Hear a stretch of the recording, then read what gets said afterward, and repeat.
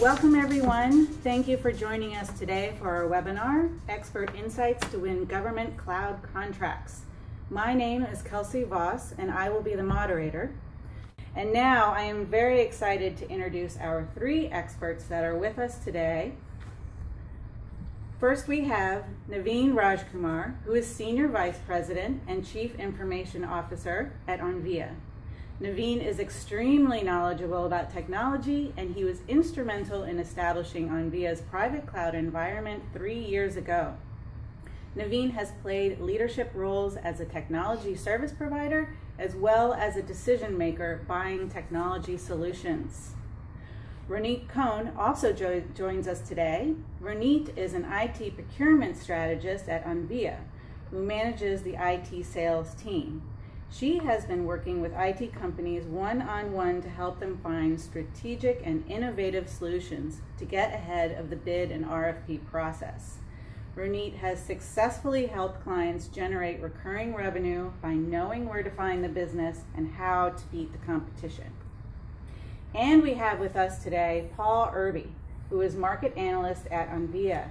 His main focus is on researching IT industry trends. Paul has 17 years of market research experience, both with telecom and software IT clients and government agencies. So he has an understanding of the tech industry as well as government procurement. Paul is the author of Onvia's white paper, Tactics to Win in the State and Local Cloud Market. Our webinar today is a direct extension of the Tactics to Win white paper that focused on state and local cloud projects in the public sector.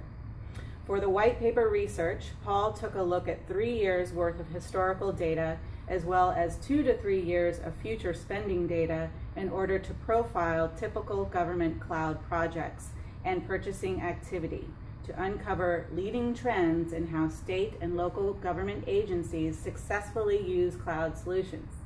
He then provided a lot of great insights for companies in this market. Today, we're going to take a more in-depth look at what the term cloud means to different government agencies and to public sector vendors, and why cloud is top of mind for government agencies. We will show you trends happening in the market at the federal, state, and local levels.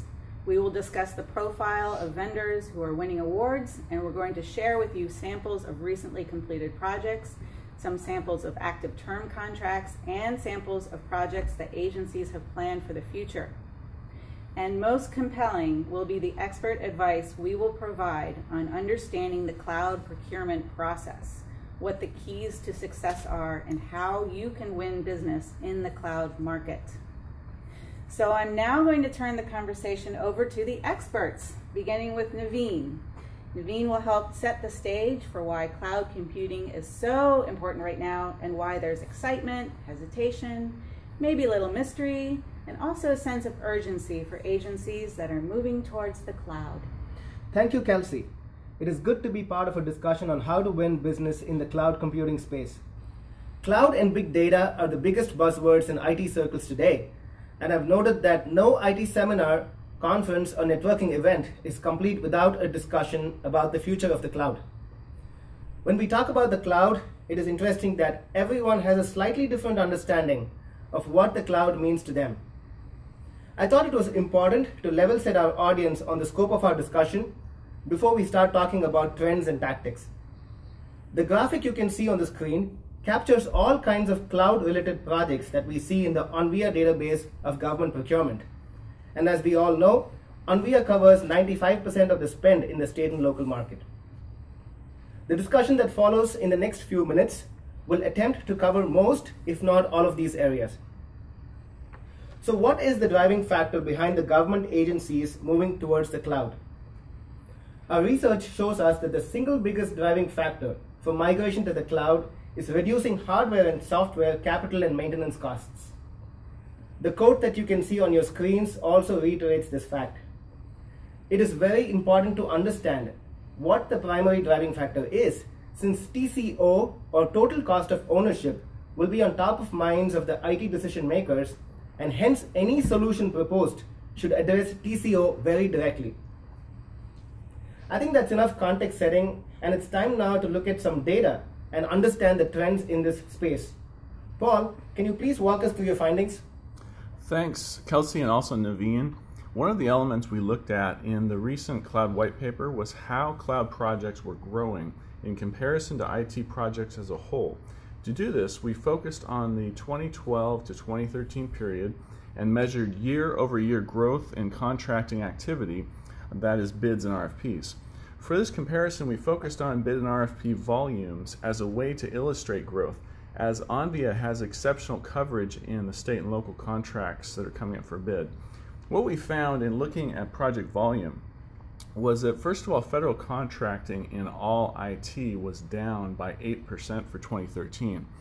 One third-party IT industry forecast has predicted annual spending growth moving forward of only 2% in this market, which is consistent with the recent negative trend in projects.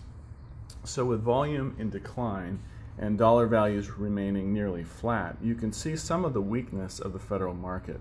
The sluggish growth in federal opportunities caused us to focus our research on the state and local market.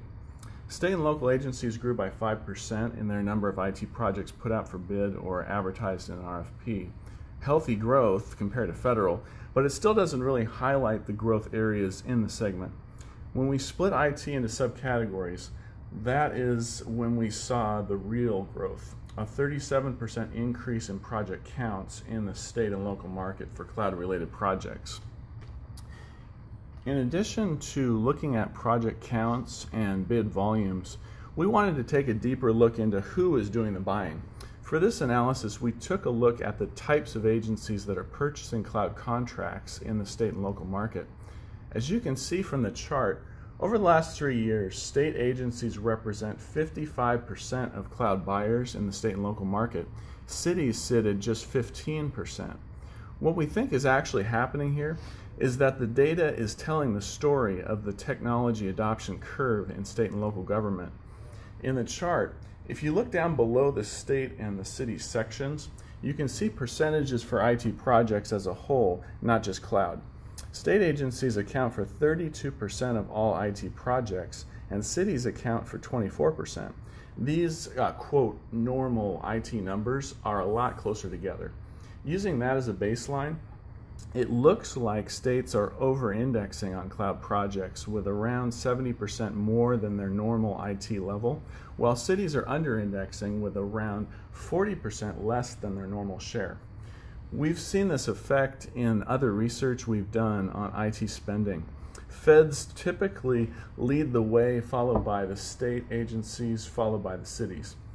State agencies are quicker to adopt new technology like cloud versus the cities because of their scale, larger budgets, and bigger IT staff. State agencies lead the way in the state and local market, and they set the pace for smaller county and city governments who often play a, quote, wait-and-see game to some extent. Now, if we were to re-pull these numbers in, say, another 12, 24 months, we wouldn't be surprised to see cities start to over-index in cloud and state agencies return to a more traditional IT share, which would mean moving from over half to around 1/3 of all state and local IT procurement. Now, I want to turn the discussion over to Ronit, who speaks with public sector cloud vendors every day, so she can talk a little more about which vendors are winning in this market and give some examples of past, present, and future cloud projects in the state and local market. Thank you, Paul. Yes, the big winners are not always who you may think they are. When most people think of cloud, they think of the giant players like Amazon, Google, Microsoft, Rackspace. What's interesting is that within the universe of cloud vendors, there are a few big names, but they aren't dominant. Now, as you can see in this slide, most of the companies that win the majority of the cloud awards are smaller service vendors. The list includes a variety of vendors such as integrators, VARs, and consultants, all of whom can compete directly for government business. The buzzword to describe many of the winners is solution provider. It's a term described as a versatile cloud vendor that can provide a mix of competencies like consulting and implementation, a one-stop shop for all the government needs. In this slide, you can see that many of the largest cloud awards go to the smaller or mid-sized vendors that would not be considered among the most established of IT competitors. Paul, can you describe what we are seeing here in this graphic? Yes. Ronit's description of the winning vendors excuse me, is backed up by our analysis.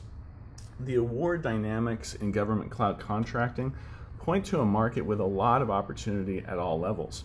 In this chart, there are basically two important pieces of information.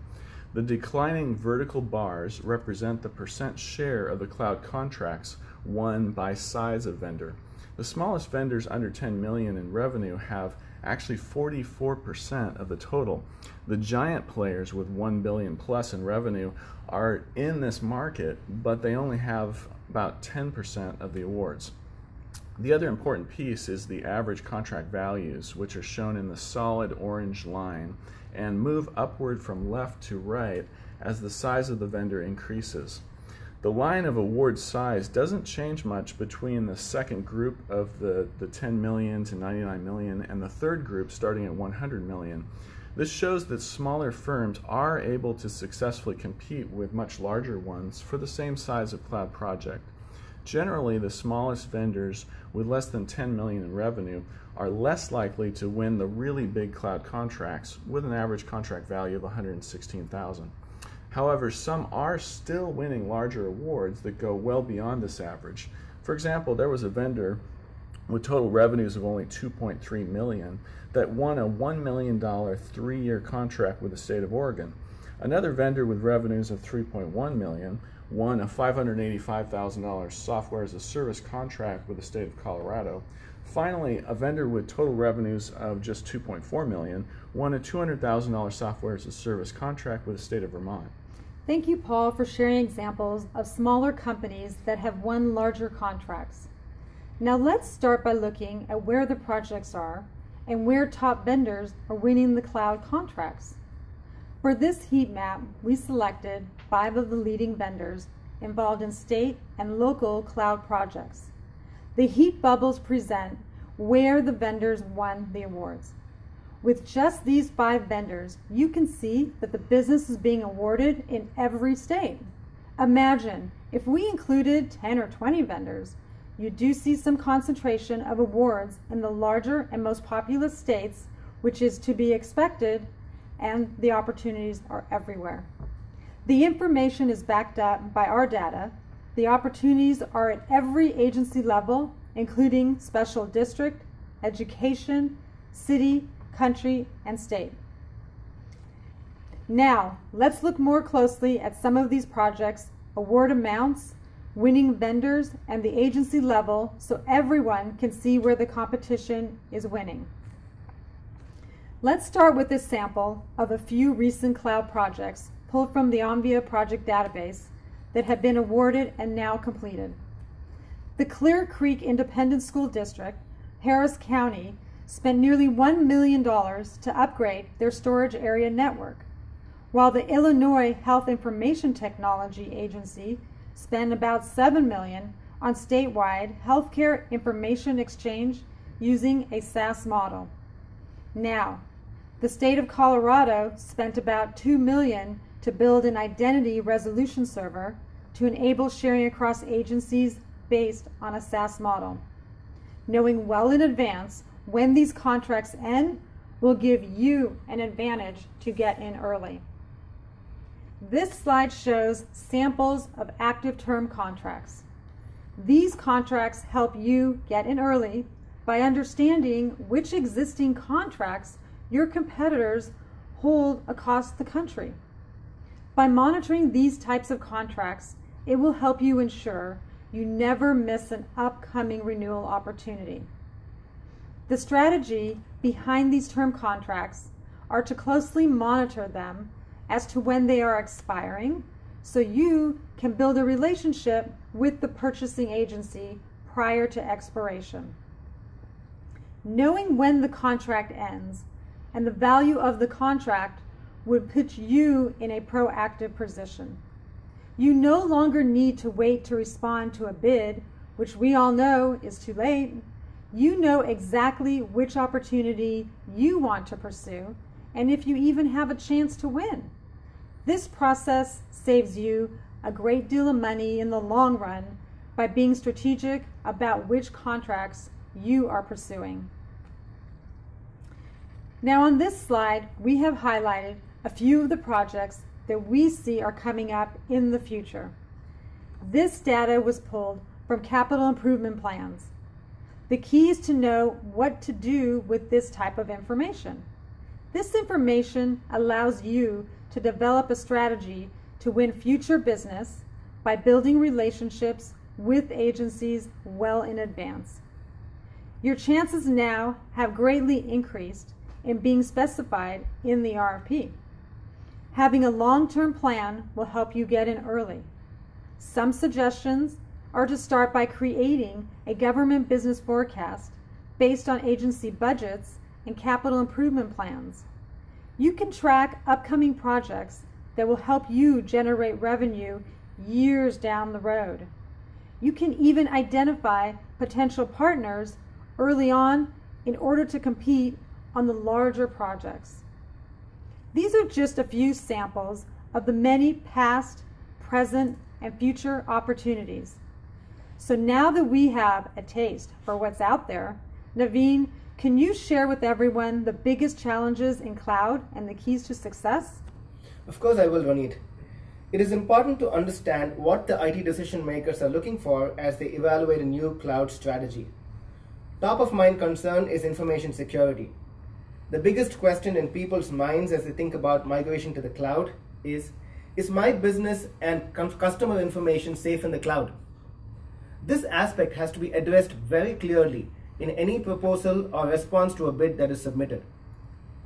The second aspect people worry about is uptime and availability. Bad news travels fast, and any news around outages of cloud providers in the past has fueled the conversation around uptime. Redundancy and disaster recovery is something that always comes up, and since people have choices between a private cloud, a public cloud, or a hybrid cloud environment, it is important to understand the requirements of the specific government agency and to recommend the right solution. Now, if you don't have prior experience working with government agencies, that is not a showstopper. You might want to leverage your private sector cloud experience and provide the relevant case studies of past experience as part of your proposal.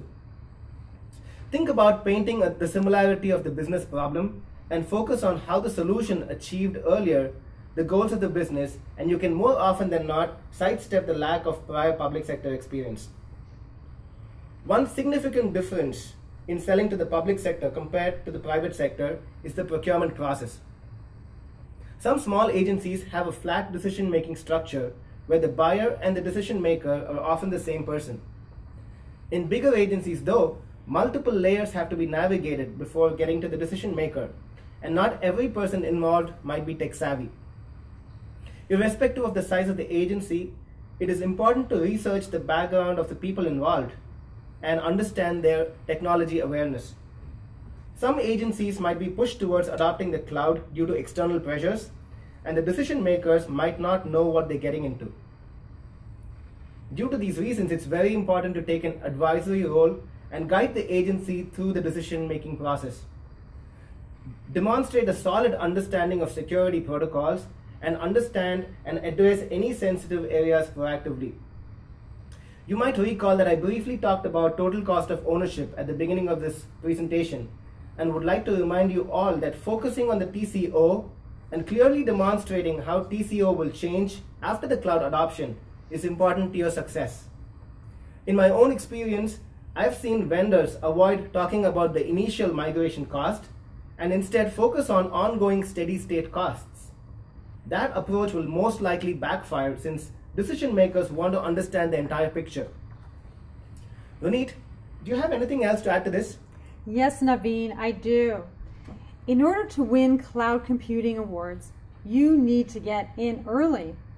One of the strategies is to start by monitoring plans and budgets for capital improvements and future spending. These proposed or adopted expenditures are published anywhere from 2 to 3 years with an advance notice. The project coming up turns into a bid or RFP. Once the contract is awarded, you will see the bid results. This gives you an idea of the life cycle of the procurement process. Being that you are serious about winning contracts, since you are taking the time to be on this call today, you can't just respond to a bid, and at that point, it is too late. If you want to win and get in early, another strategy is to monitor competitor contracts. Support your team with the tools they need to track these contracts. You will need to know when these contracts expire, if there are any extensions, which vendor is holding the contract, and which agency is purchasing your service. Now, strategically track which contract you want to pursue. Do you need 6 months or a year in advance to get in early? That will depend entirely on your sales cycle. While tracking these contracts, you can identify partnership opportunities. Building relationships and maintaining them is key. I cannot stress that enough. This is a relationship-driven market. Research which agency is purchasing what you sell. Determine who the influences are in the agencies and who the buyers are, and gain full access to the contact information. In addition to building relationships with the agencies, you want to forge relationships with other companies like yourselves, either larger or smaller. Opportunities can be as a prime contractor or subcontractor. Companies are looking to develop partnerships with other companies in order to fill a requirement specified by the agency. Some opportunities may be called out for disadvantaged or minority businesses, referred to as set-asides. Many companies use channel partners to sell to the government. Resellers and manufacturers often partner, since resellers will usually have everything in place, for instance, contracts, staffing, relationships, and expertise. The larger resellers will often have direct relationships with the manufacturers. For instance, CDW has a program in place that they use to partner with smaller companies.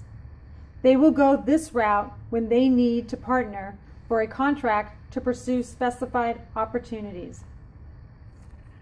Now, understanding the market and where to find the business can be a challenge. Be strategic about which opportunities you pursue. Initially, it is best to target fewer agencies rather than spreading yourself too thin. Understand the agency's procurement history. What are they spending their dollars on, and how are they spending them? Identify sources that gather market intelligence. You need real-time data to track these time-sensitive opportunities. This market changes minute by minute. Determine where your company fits best so that you can ultimately become a significant player. Now, in conclusion, let's go over some of the major points that we covered today. There is a dip in federal IT contracting. However, there is a 37% increase in state and local projects for cloud. There are ample opportunities for smaller businesses. It is a myth that the largest companies are winning the majority of the contracts. In fact, smaller businesses make up the bulk of cloud awards in the state and local market. There are opportunities everywhere at all levels of government. In the next 12 months, cloud-related projects will be greatly increasing in cities and towns. Think of the projects in terms of past, present, and future opportunities. The knowledge of the past and future projects is what gives you the edge over your competitors to get in early. Make sure you build relationships with the agencies and other companies to forge partnerships so that you can get ahead of the bid and RFP process and have a stronger presence when knowing when the contracts are expiring. You need to know where the opportunities are. and when the agencies propose or adopt a plan for future budget. This is your chance to influence the RFP process and understand what the agencies are specifying so that you can win. Understand the market by doing the research and knowing what decision makers are looking for when evaluating their cloud strategy. It is important to understand their concerns and be prepared to present the right solution. And by following the advice we've shared with you today, you are guaranteed to be in a great position to win more government contracts. Thank you very much, Ronit, Naveen, and Paul, for all this valuable information and insight.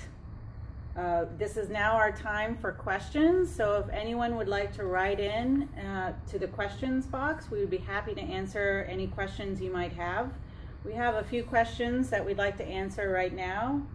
Our first question is, understanding that this is a U.S.-focused research, do we see similar trends in EMEA? Naveen, would you like to answer this question? Sure, Kelsey, yeah. So this, as you rightly pointed out, this is a US-based research. ONVIA primarily tracks procurement information in the United States. What I can do, however, is use my past experience and talk about what could be happening in EMEA, because the trends are going to be very similar. You might want to notice the few trends that we talked about. Number one, people still don't understand cloud computing well enough, especially the decision makers and people who have this aspiration to move to the cloud. The difference between a private cloud, a public cloud, and a hybrid cloud is not very well established. So that is something that is uniform across the board. The decision-making process is pretty complex. We talked about smaller agencies, larger agencies. That's not going to change. Some people are going to be very technology savvy. Some people are not going to understand what cloud means very well. So researching the decision makers and the buying process is going to be the same. It's going to be critical wherever you go. Getting in early is going to be important. Agency budgets, capital improvements plans, talk about these projects a year, 2 years, 3 years in advance, typically. Knowing when these projects are coming up and how agencies are allocating their budgets will help you get in early. As Ronit pointed out earlier, full solution providers have a very good chance of winning. Governments typically want a one-stop shop for their solution. So if you can consult, if you can implement, if you can maintain the solutions all in one piece, you have a great chance of winning. The last piece I want to mention here is people don't want to sink millions of dollars in a solution that is untested, especially when there's concern around information security and uptime and redundancy. A lot of agencies are going after small proof of concepts. They want to spend $25,000 to $50,000 and test the concept and see how it works. So that could be one of the approaches that you put on the table and say, hey, before you spend the millions of dollars, we can help you prove the concept. And that is a trend I've seen everywhere. So these are things that I think are going to be not specific to the US, but will be applicable to any market you go after. Thank you, Naveen. That was a very good response. Now we have another question here in regards to one of our slides. This was where the opportunities were in the future cloud space. Ronit, can you go over what the opportunities are and where they were pulled from for the futures? Yeah, so what we had referenced to was we actually highlighted a few projects that were coming up in the future, and this particular data was pulled from our platform where we track capital improvement plans and future spending. So this is where, to Naveen's point, where you can actually track contracts that are coming down the road, either a year, 2 years, 3+ years down the road. So again, depending on your sales cycle, you need to know this type of information well in advance. Thank you, Ronit. We now have a question. We mentioned that CDW, IBM, Carahsoft, Unisys, Tyler Technologies were in the largest state and local of contractors. Are they the largest by revenue from state and local contracts or by volume of contracts? For our analysis in putting together the little heat map of the different key competitors, we relied on the volume counts. as opposed to the dollars. Yes. In fact, it was pulled from the number of awards that was handed or that was given to those particular companies. Someone is also asking, will we be distributing this after the presentation? Yes, we will. So moving along, let's take a couple of other questions here. What impact does a GSA schedule listing have on the ability to win cloud-based awards? Great question. Ronit. Yeah. The fact is, you do not need a GSA schedule in order to win the contract. So think about the GSA schedules as a phone book. What it is a compiled list of all the vendors. So the agencies are not necessarily always looking into this to select vendors. So you need to be proactive. I know there's an impression out there. Clients may think I need to get my GSA in order to win the contract. That is not the case. Thank you, Ronit. And now for our next question. Oh, this is a good one. How can cloud handle the large bandwidth requirements for large numbers of users and digital video? Yeah, I'll take that. And I'll also take the next question. I'll combine these both. And the next question is, saving video to the cloud can exceed the available bandwidth. How do we increase available bandwidth? Great questions. So this is one of the primary reasons for moving to the cloud. Because as you know, if you have a physical infrastructure in your offices or in a service provider, you're constrained based on how much of physical hardware you have. So if you suddenly have a peak load, or if you have a lot of interest in your solution, you will be constrained because of your physical hardware limitations. The public cloud is a great place to go because there you can scale up and scale down on demand. So if you're running a promotion and you expect a lot of hits on your video, audio, whatever material, you can scale up very quickly. And right after the promotion, if you see volumes coming down, you can scale down without a huge hit to your capital software or hardware infrastructure budget. As you know, cloud costs are mostly operational expenses and it's subscription based, so you can clearly control the amount of money you spend in terms of scaling up or scaling down. So for your particular case, cloud is the way to go. Thank you, Naveen. Okay, now we have another couple of great questions here. You mentioned monitoring competitors. How do you go about doing this type of monitoring? Are there tools that you can share? How does Onvia help small businesses win these awards? Ronit, please tell us. Yes, absolutely great question.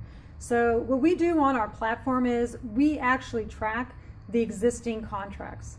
So you have visibility into contracts that have been awarded by your competition.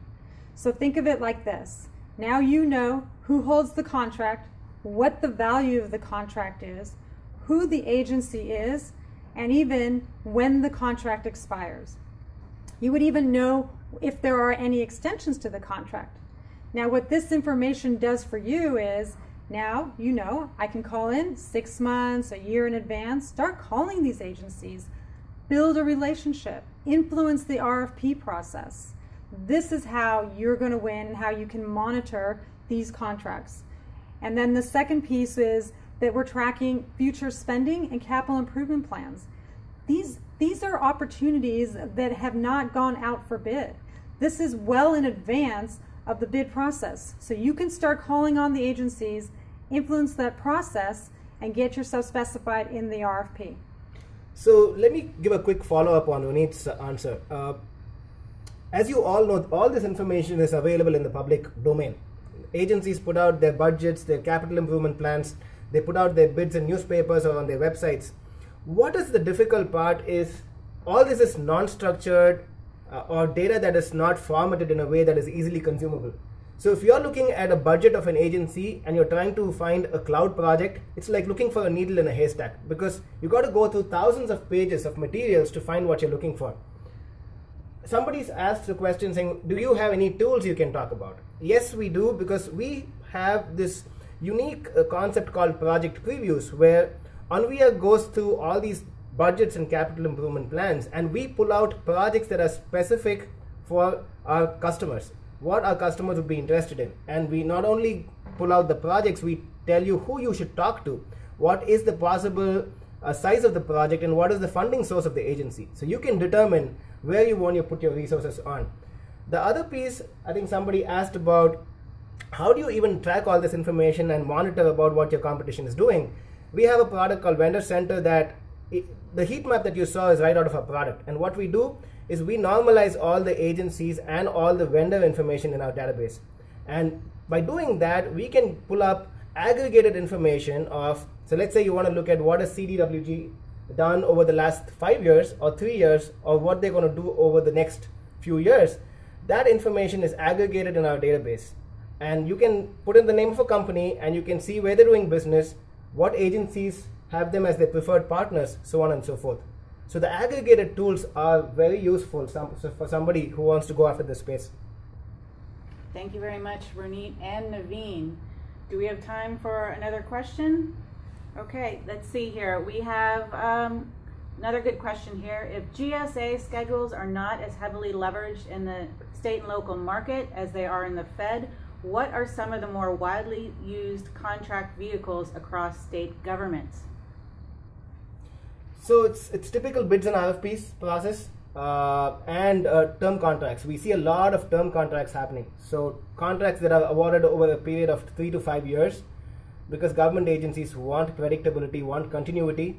That doesn't mean that you don't stand a chance. So if you see a 3-year contract out there from an agency to a particular vendor, that's an input to your pipeline, because then you know when the contract is expiring. And if you get a hold of the task orders, you know how much of money has been spent so far in the contract and how much is the residual value. So yes, GSAs are not as widely used in state and local, but look out for advance notices, look out for the budgets and capital improvement plans, look out for bidding opportunities, look out for RFPs, and more importantly, look out for those contracts that are out there. Thank you, Naveen. I think we have time for one more question before we finish today, and we can certainly answer more questions. You can contact us later through email or phone. Our last question today is, government agencies often want fixed prices for a given contract length. Cloud-based contracts, by definition, is variable cost depending on the amount of data being stored. How can we convince governments to sign up for something that has a variable cost from month to month? Naveen. Well, this is a problem a lot of companies face, because the agencies want predictability. It's hard to give predictability in a cloud-based environment. So great question. The way to do this is, I think I mentioned briefly about this proof of concept phase. You might want to propose a discovery phase with the agency where for the first 2 or 3 months, it's a fixed bid of $25,000 or $50,000, where you go in and you understand the agency's exact needs, what kind of volumes are being transacted, etc., etc. And then at the end of the 3 months, you will be able to give them a kind of a better advised fixed bid, which you cannot do on day one before the proposal is being written. So the strategy would be, go for a smaller discovery phase, fixed bid, time boxed, where you do the discovery and come back with a full-fledged proposal where you have all the facts lined up. Thank you, Naveen. And thank you all for joining us today. We hope that you benefited from all this time that you spent with us. Please contact us with any additional questions, comments, and requests for more information, or if you would like a demonstration on how, using the Onvia platform and tools, we captured the project and vendor data presented today, and how Onvia tools can work specifically for you and your government business, please let us know, and we would be happy to show you. You can also call Ronit directly. She'll be happy to take your call at 206-373-9418. Thank you again, everyone.